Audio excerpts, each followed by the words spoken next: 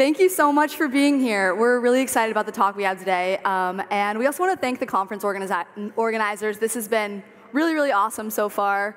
And today we're going to be talking about artificial intelligence. I'm sure you've never heard of it.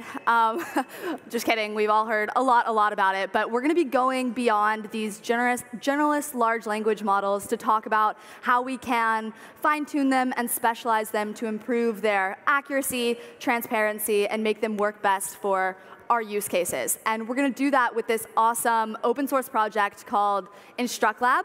And InstructLab is going to allow all of us to be able to tune models without needing to be data scientists with high levels of expertise, because we can do this all from our laptop. So my name is LaGreek Harrison. I'm a developer advocate here at Red Hat. And I'm Cedric Clyburn, developer advocate at Red Hat as well.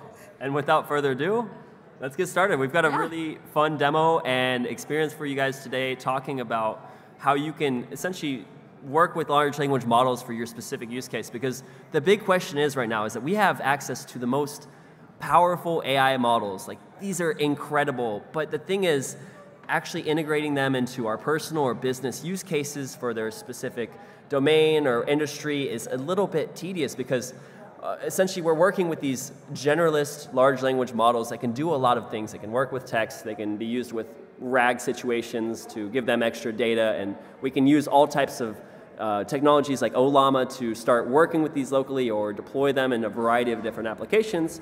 But the thing is, how do we adapt these models for our specific use case? Because what I want to kind of think about is that there's a lot of limitations right now in this early space of AI. Was anyone here for the last demo of Podman Desktop? Okay, so you might have seen the example that we kind of presented. We're both from the US, and we weren't really sure who won the Euro 2024.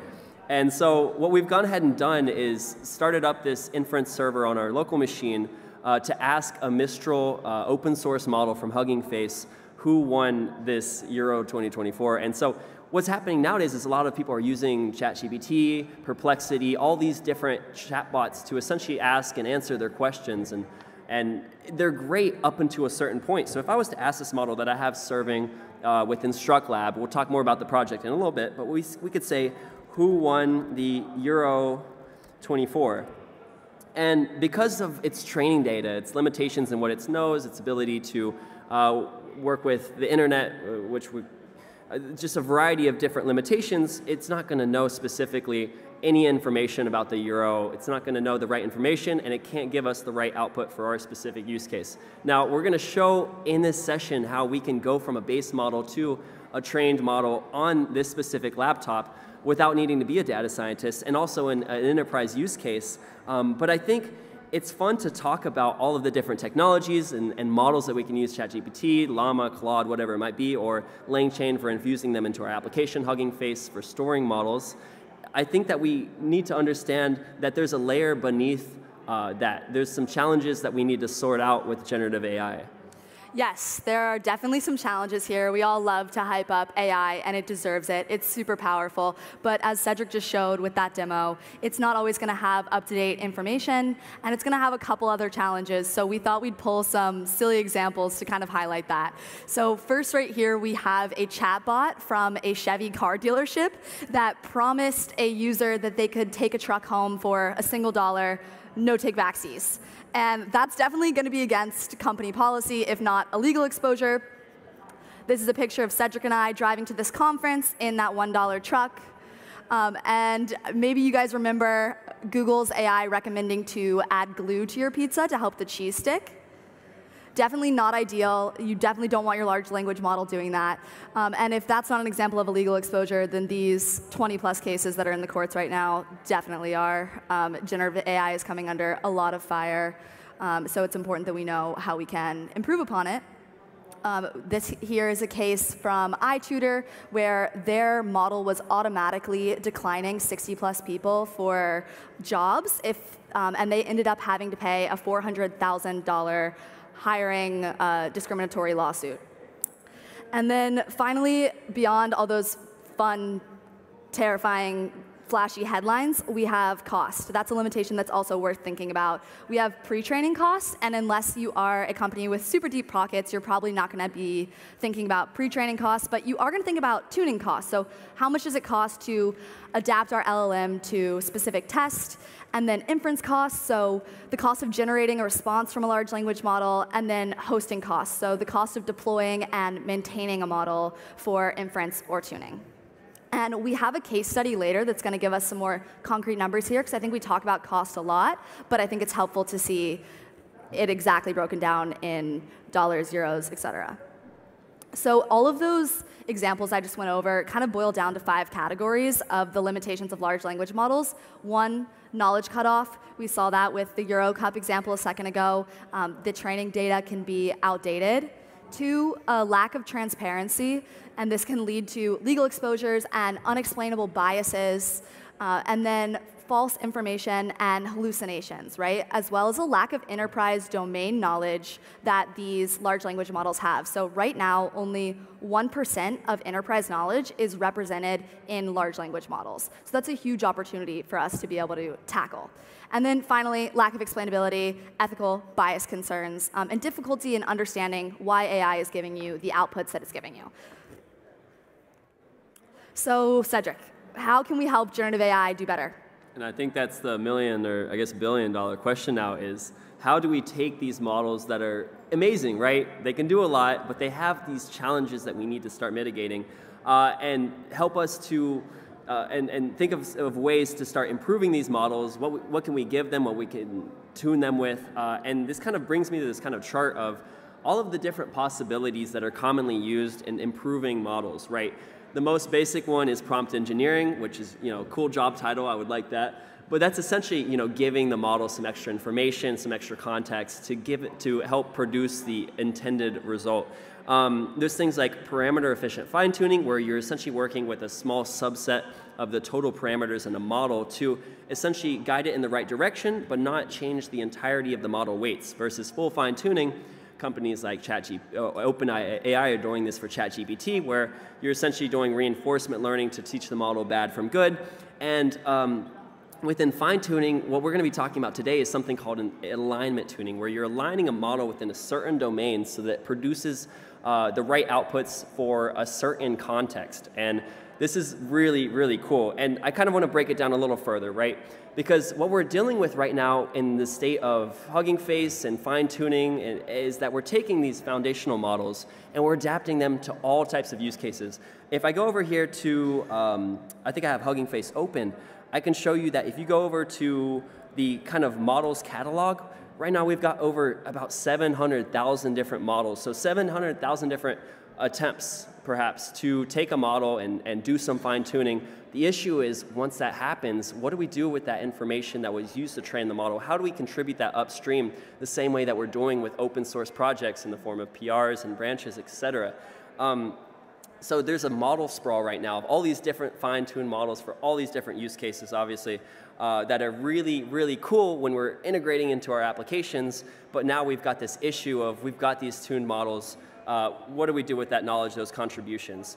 Within fine-tuning is alignment tuning, and I'll kind of show this as different examples. So for the first off, we're not doing pre-training, but we could be working with fine-tuning as a data scientist to use our computational power, probably more than just my laptop here, to do that fine-tuning.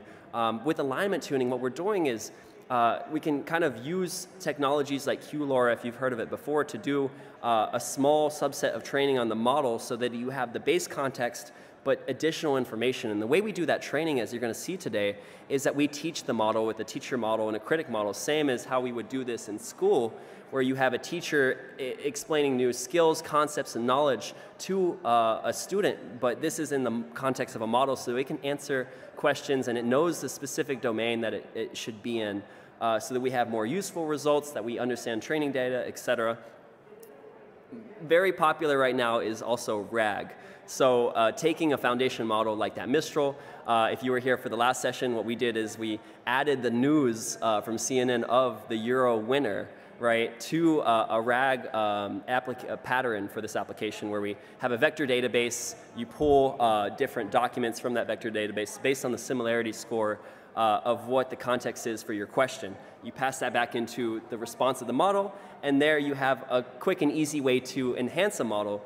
But what's happening is we're just supplementing the model, right? We're just giving it kind of a crutch so that it knows the information. But I think there's going to be a really cool intersection between different types of fine-tuning and different types of RAG, right? There's different situations for each. Combine both of them, it's going to be huge.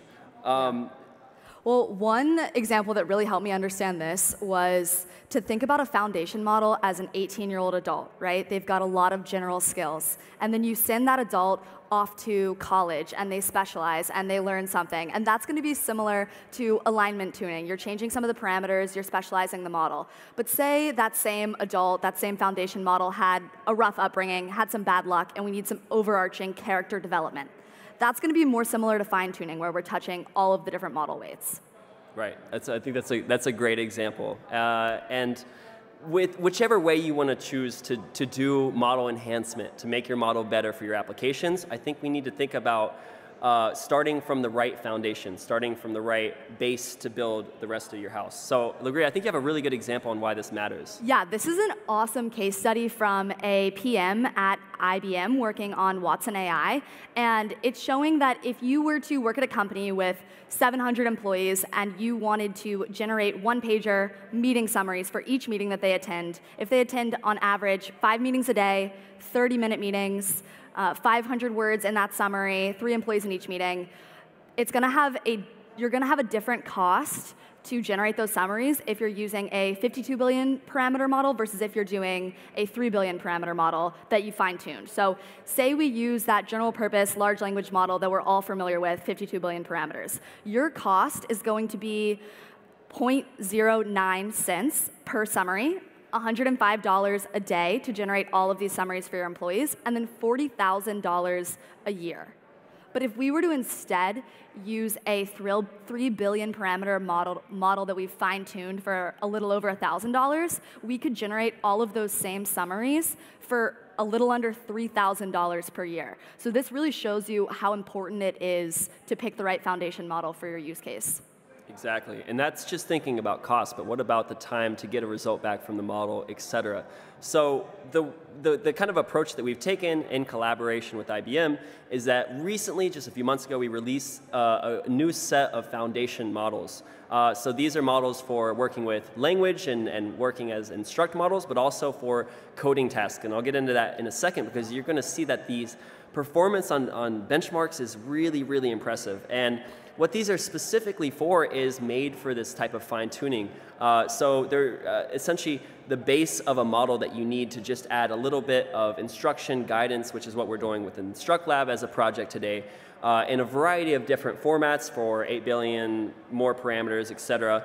And what's really, really important is, first off, they're Apache 2.0. So that essentially means you have full freedom to do what you want with the model. If you've gone on Hugging Face, try to work with Llama 3, you have to sign a little bit of a contract. There's some clauses. Here, you have the full access, right? Red Hat is all about open source. That should also come with the models. And with the same idea, you should know what your model is trained on, right? Even if it's open source, you don't know what's exactly in your model. What we've done is kind of released the entirety of the open license permissible data so you can see what's in the foundation model. And I think this is a huge thing because going forward, we need to know what's in a base foundational model so that we can understand its outputs and better suit it for applications. And so this is really big. And there was a really cool case study also with these Granite models for code. So fortunately, I've never had to code in COBOL, but there was a project where there was a migration between COBOL and Java for an application, enterprise application.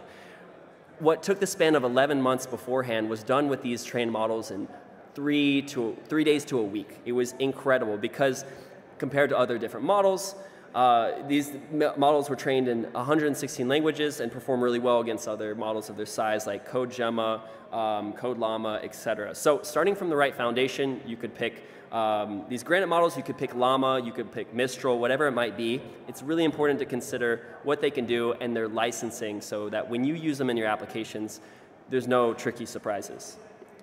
So this brings us to the really fun part of the session, and what we're going to show with the demo is how do I take a model, this base foundation model, and contribute information, knowledge, skills to this model so they can perform better, so they can answer better, and that we understand the training data that was used to produce this final output. So we have transparency with our AI strategy. I think it's really huge. Yeah. And we're going to do this on the computer that I'm working on in the matter of a much smaller amount of time than it would traditionally take. We're going to show the process here. The one I trained yesterday took just 2 hours for the data generation, et cetera. But talking about the data generation, any of us here data scientists? Okay, sweet. Do you know the pain of having to collect data, label data, process data? Is it fun? Okay. I feel it's all thumbs up. Yeah, depending how you feel. The thing is, it is a really difficult process, and historically has been limited to data scientists to be able to do this function of work with different libraries to process, to have this data accessible for fine-tuning. And I think the future of AI is opening this up to everyone of all skill sets.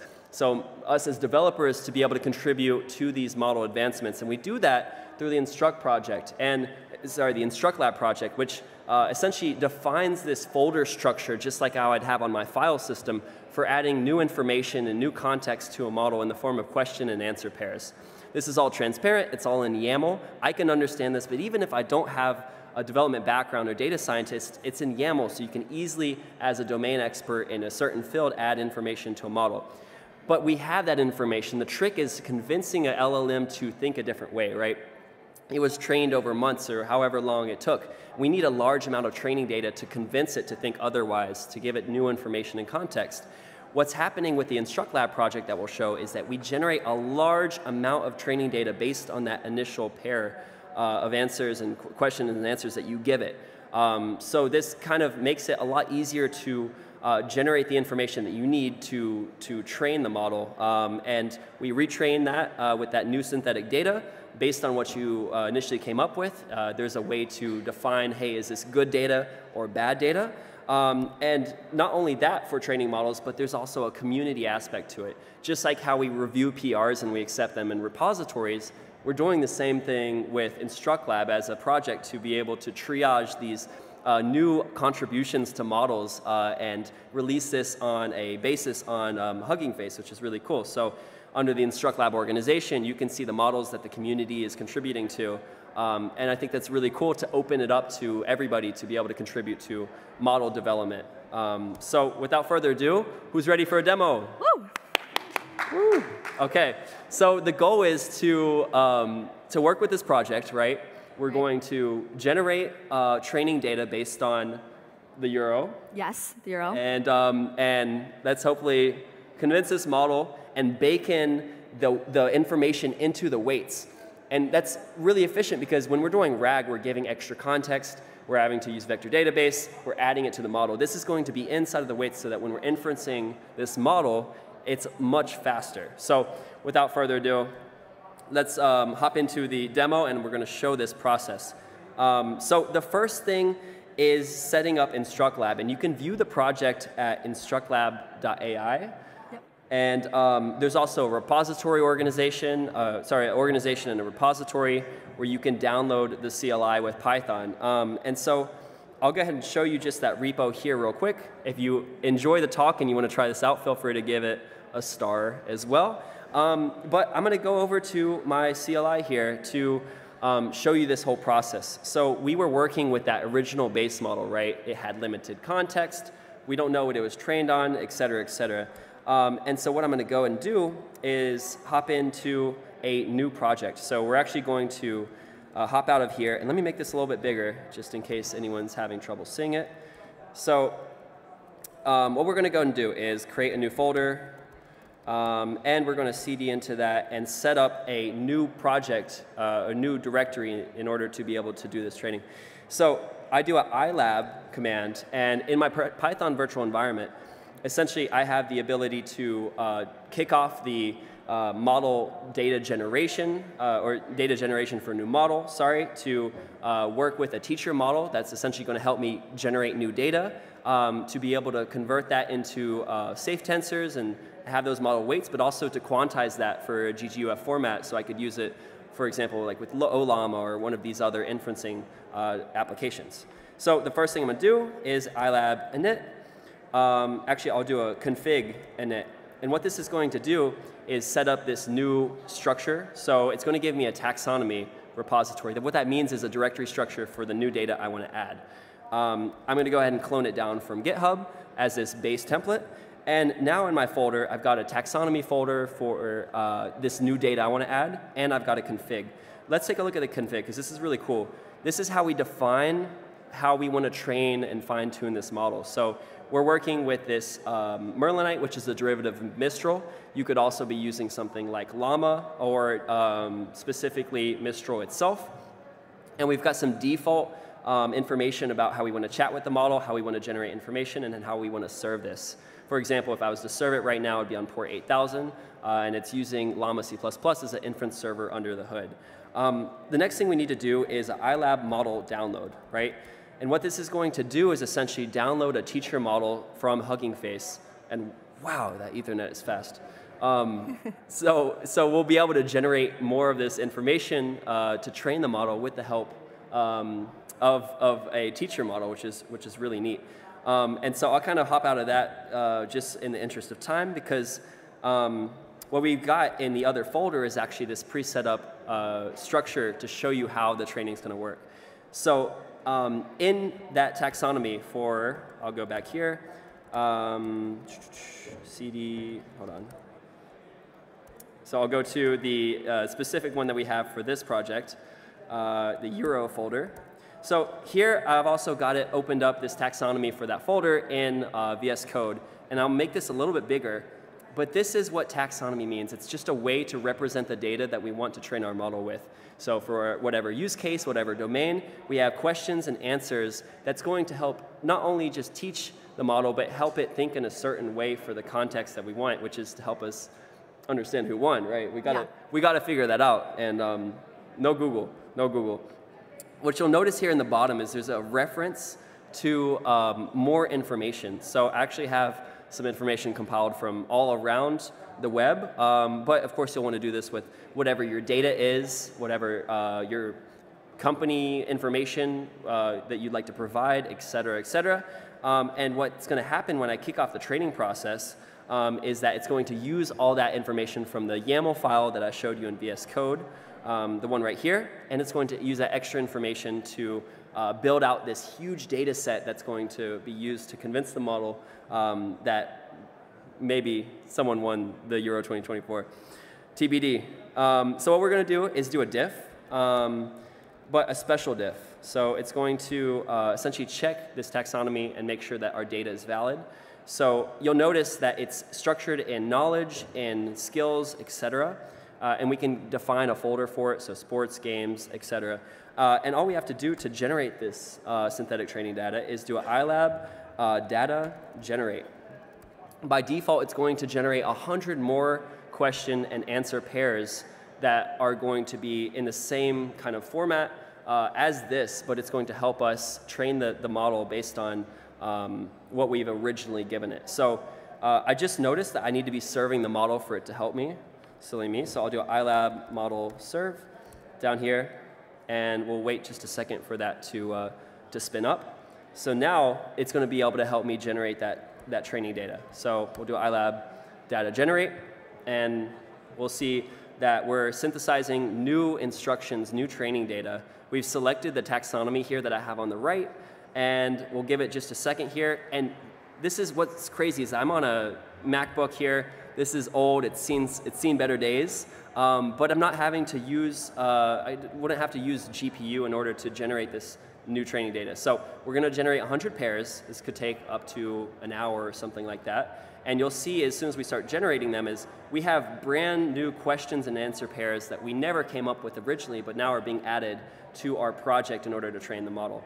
And so this would go for 20 minutes, couple hours, depending on how fine-tuned we want the model to be.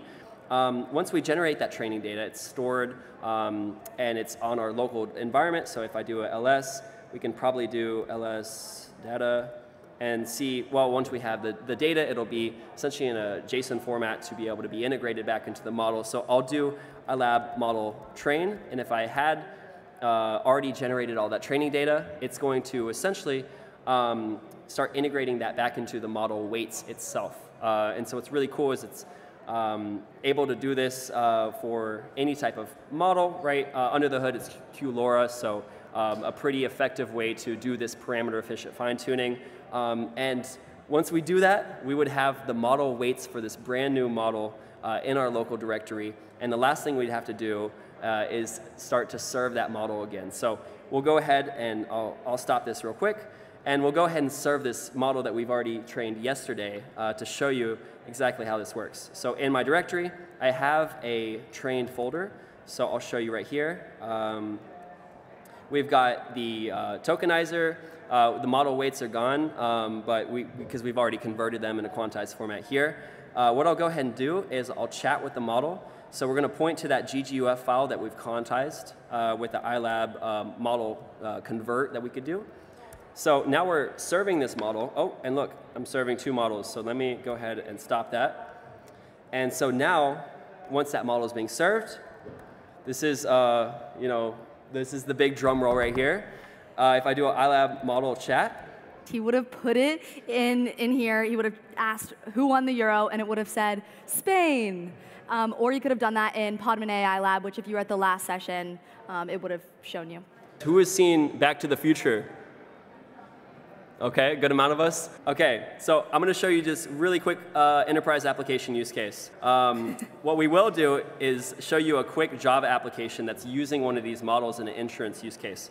So I'm going to be using Quarkus to essentially spin up this application. So it's an insurance company that needs to be able to use a model to help its agents effectively go through a large amount of different new insurance claims, right? So I'm going to go ahead and serve this on my localhost port 8005. So once this pops up, we'll be able to access it. We're using Olama here. So if I specify the port for one of these trained models, then I'll be able to essentially use a WebSocket that I have here to chat with the model, right? It'll have the context of the insurance claim. Very cool, very fun. So what we're going to go ahead and do is I will hop out of this Euro example and hop out to a pre-trained model. So if I go to InstructLab, what we're going to go ahead and do is serve a pre-trained model here on port 8000. Now, what data was this trained on? I'll show you real quick. The DeLorean has a flux capacitor in the movie, but I just learned it doesn't exist. What we could do is tell and teach the model that this does exist in the context of this insurance claim organization. So back in this repository, we see that there's a tiny bit of information that we want the model to know, that a flux capacitor for time travel is $10 million. So by training and serving this model that we have locally or that we could deploy anywhere on edge environments, Kubernetes, et cetera, we can ask the model, how much does a flux capacitor cost for this specific claim?